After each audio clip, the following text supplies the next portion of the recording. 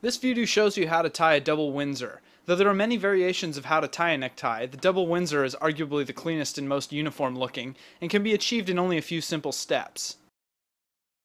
Start by flipping the collar of your shirt up and draping the tie over your neck like so. Adjust the tie so the point of the narrow end is just above your belly button. Cross the wide end of the tie over the narrow end to create a loop around your neck. Now pull the wide end back up through the neck loop you just made as shown. Once again, wrap the wide end behind the narrow end and back through the neck loop, this time coming from the top and pulling it through so it ends up behind the narrow end. You'll notice you have a nice even triangle now. Pull everything snug and make that triangle as neat and uniform as possible.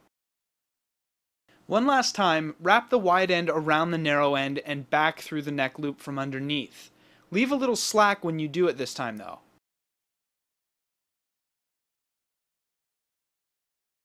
Once you've pulled the wide end through the neck loop, go back down through the slacked loop you just created. This will create the finished knot.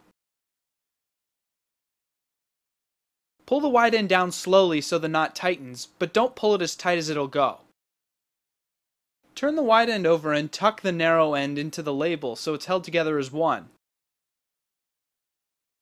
Grab the knot and push upwards toward your neck while pulling down on the narrow end to cinch the tie comfortably up around your neck. Flip your collar back down and center the knot. Also, make sure the part of the tie that goes behind your neck is tucked up under the collar. Lastly, make any adjustments to the knot, especially at the point where the wide end meets the knot. If you sized everything right, the tip of the tie should just touch your belt buckle.